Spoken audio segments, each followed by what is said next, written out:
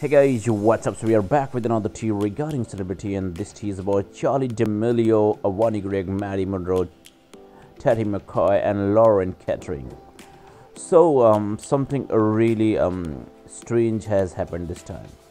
For the first time, Charli Damelio did not attend the girls' trip to the Bahamas alongside Avani, Gregg, Maddie Monroe, Teddy McCoy, and Lauren Kettering. The trio of Avani, Charli, and Maddie would travel to Bahamas for their traditional girls' trip together.